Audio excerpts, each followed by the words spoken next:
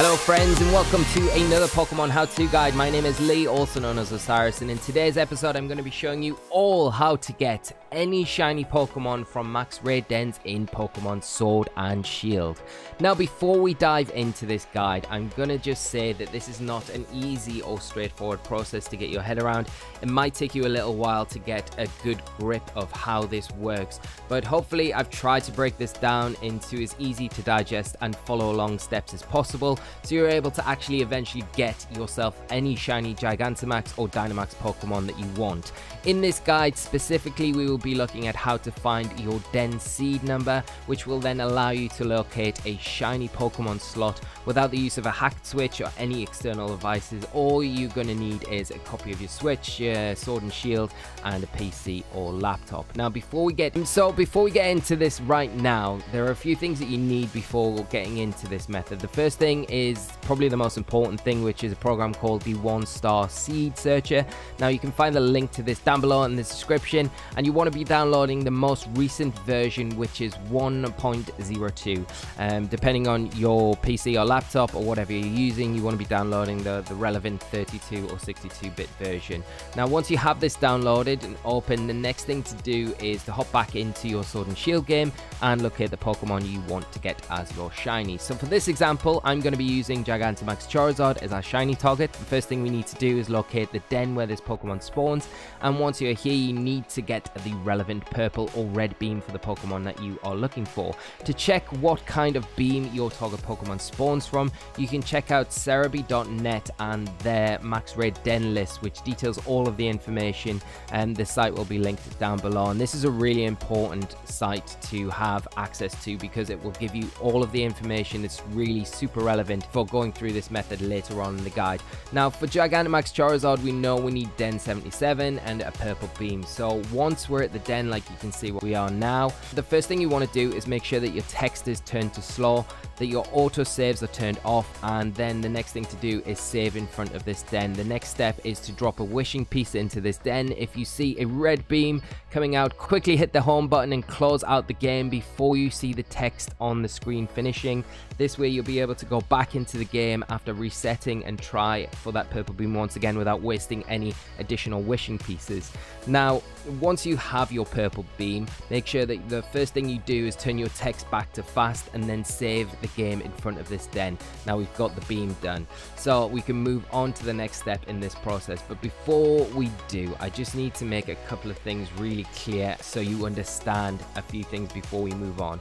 The first thing to note, as soon as any den is activated with a beam, its entire list of Pokemon is generated, meaning every single frame you change in this den is already predetermined from its IVs, its nature, and if it's shiny or not. A frame in a den is each individual skip, or to make it easier, each individual Pokemon, like when you change the date to get a new Pokemon in any one den, that's the next frame. So for an example right now, this den we're at here, because we haven't went into it, the first Pokemon in this den when we click into it, first of all, is always going to be frame 1. Now how max raid dens work is when you are skipping the first 3 Pokemon or frames, they are always the same from whatever your starting or save point is.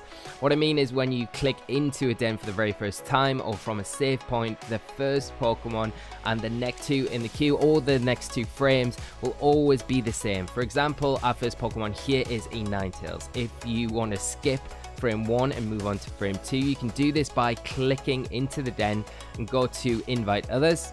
As soon as the clock starts, as you can see here, you want to go to the home menu, go down to settings, go down to date and time, and then move the date forward by 1 day. Come back out of here into the game, quit this den you're in right now, and then go back into it, which is technically tricking the game into thinking a day has passed, which puts you into the next den or the next frame, which is frame 2 obviously. And now as you can see, we've went from that 3-star Ninetales into a 5-star Ninetales, which is a different frame and a different Pokemon. So that's how you change between frames. There is a quicker method for doing this, which we'll get into later in the guide, but this is how we want to be doing it right now for this process. And please be aware that you can only skip 1 frame at a time, so you can't go into your date and skip forward like 500 days and then come back into the game and think you've skipped 500 frames, it will still only skip 1 frame at a time. So this is why it's important to make note of this right now.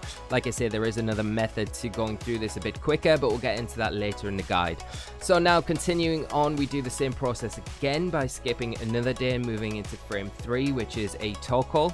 And finally what we want to be doing is getting to frame 4, as the 4th slot or frame for any particular starting point within a den is not locked into a specific Pokemon, and that frame can be randomly changed unlike the previous 3. So as you can see, our 4th slot here is a Salazzle. Now the 4th slot or frame change is always the one that we want to be targeting to get our shiny Pokemon in eventually. So once we've found our shiny den, we're able to cycle through all of the different shiny Pokemon until we hit the one we want. So for instance, if we get 4 slots away from our shiny frame, what we want to be doing is getting to that 4th slot, cycling through this same process every time until we hit, say, the Gigantamax Charizard in that 4th frame, and that's when we can save, knowing that it's shiny, and then we can just cycle through that as many times as we want. For the sake of this guide, I'm just going to go through this process again to show you that the first 3 always stay the same and the 4th will change. So we'll restart the game now, and you can see our first frame, or our first Pokemon, is still that 3-star Ninetales like before. Our second is the 5-star Ninetales, and our third frame is the Torkoal. Now if we go into the next frame or slot, it should be different to the Salazzle that we had before, and there you go. As you can see, now we have a 3-star Ninetales, which shows you that the 4th slot is always a slot from any starting point that you want to be manipulating. So hopefully that makes sense to you guys. Now open your 1-star seed finder software, and here comes the tricky part, which is probably the longest step in all of the steps within this guide. Now we need to start filling in the empty slots on the seed finder tool. The first thing we need to do is cycle through this process of the getting to the 4th slot or the 4th frame that I've just shown you in this guide so far. And what we want to be doing is looking for a Pokemon within the 4th slot that has 2 perfect or 231 or best IVs. This can be quite tricky, especially if you're going for a Gigantamax Pokemon, as the more common Pokemon you'll be receiving from this den mainly are going to be stronger 4 or 5-star raids. For the next step, you really need to be looking for 3-star raids in that 4th frame or 4th slot, and there's likely only going to be a couple of Pokemon per den that actually are 3-star raids and are capable of having 2 perfect IVs. The best way to identify what Pokemon in this step you are looking for is going back to the Cerebi den list and looking at the Pokemon with guaranteed max 2 IVs, which will be listed on that den list when you click into it. As you can see right now on the screen, we've got Charmeleon and Ninetales that can spawn from a purple den and are guaranteed the 2 IVs, like no matter what. So they're the ones that we need to be going for. Like I said earlier, this is going to be the trickiest method in this process. Now after many resets here, I've finally got a 3-star Ninetales in my 4th slot. So I'll proceed to catch this Pokemon and see if it's a 2 IV Pokemon that we're looking for. And luckily enough, it is. And you can check its IVs quickly by unlocking the IV checker post game and then heading into your boxes in your home menu. I did a guide on how to unlock this a while ago, so I'll link that up in the top right hand corner now, so you can get the access to the IV judge in your boxes. Now once we have the Pokemon we need, you need to know the exact IV spread of this specific Pokemon to input into the seed checker program. To do this without any variances, the best thing to do is to get this Pokemon to level 100. The quickest way is obviously using XP candies. Now once this Pokemon is leveled up, head over to Cerebi.net again, this useful site obviously I keep referring to. They've got an IV checker over there. You can bang in all of the Pokemon details and then it will give you the actual IV spread that you need for the seed checker program. The link to the IV checker on Cerebi is down in the description below. Now once you're here, you complete the form by putting in the stats, the nature, the characteristic, and then hit generate IVs, and boom, there you are, we have the IV spread for Ninetales. So once you have this, it's now time to input these into the seed checker like this. It's a bit complicated because this program unfortunately is all in Japanese, but I will put everything on the screen right now. As you can see, this first box here, which we're looking at now, is for the nature, and the nature order that you want to be looking for is listed on the screen right now. So this is what you want to be doing with whatever nature. Just count down from the screen and then make sure that that is the relevant one in the box right here for this first Pokemon. The next one is the characteristics. So the characteristics can be found on the same screen in game as you find the nature for the Pokemon, and in the seed checker it will be listed like this through 1 to 6. So make sure that you are just selecting the right one from the drop down, and then the last box on the right here is for the ability, whether or not this Pokemon has ability 1, ability 2, or the hidden ability. Now, I've heard a lot of different things about using hidden abilities or not. Now, I've had success with using hidden abilities myself in this process, but I've heard a lot of people that just have fails all the time when they get a hidden ability Pokemon. So maybe just for a little bit of advice, if you're wanting to do this, try and avoid hidden ability Pokemon, even though I've actually been able to do it quite a few times myself with success. So you want to just drop down, put whatever ability works here that the Pokemon's got, and then you can hit this button and it should come up with a message saying okay for IV Pokemon. So if you get an NG here, this is a common problem that a lot of people get, and one of the issues that has been really discovered recently is that even though a Pokemon sometimes has 2 perfect IVs, it has the possibility in its coding to have a potentially a 3rd IV which can be perfect. Now that, even though it's not showing up as a perfect IV, it's in the Pokemon's coding, and it will throw this system out and return here as an NG. Now what you want to do in this situation is reset your game, go back into it, skip the day forward by 1 and save in front of that den again, and then start the process again and get that 2 IV Pokemon once again. So that's what you're going to have to do, unfortunately, if you do get that NG. But hopefully, like you can see on the screen, you don't get the NG, you just get the process to move on, and we can move on to the next step in this process. Now we have our 2 IV Pokemon out the way, and all the information for this Pokemon is noted. You can reset the game and start this process again by skipping to the 4th slot or the frame. Only this time you're going to be looking for a 5-star or 4-star raid, and it needs to have at least 4 perfect or 31 best IVs. Now thankfully this step's a little easier. As you can see, we've done this process again by skipping these dates and moving forward, and we've got ourselves a 4-star Torkoal. So again, we can proceed and go into this den and catch this Pokemon and check if it meets our 4 IV or 31 criteria. As you can see, this Torkoal does, so we can do the same process of leveling it up again and get its IVs from the Cerebi.net IV checker, and then put all of its information into the seed checker. Now once we've done this, the next step is another straightforward one where we need to reset the game again and come back to our starting point. But this time we're not going for the 4th frame, so we're not going for that 4th slot, we're going for the 5th slot, and this needs to be a 5-star raid. I said in the previous step it could be a 4 or 5-star raid, you just need the 4 perfect IVs there, but this next step needs to be a 5-star raid, so you need a 5-star Pokemon, and it needs to be in the 5th slot. So we aren't changing the date 3 times, but we're actually changing it 4 times to land on the 5th frame of this den. Now again, cycle through this process as many times as you need to get the Pokemon you need for this specific step, and then catch it, do the same process, level it up, find out its IVs, and then put them into the seed checker, and that's all of this complete.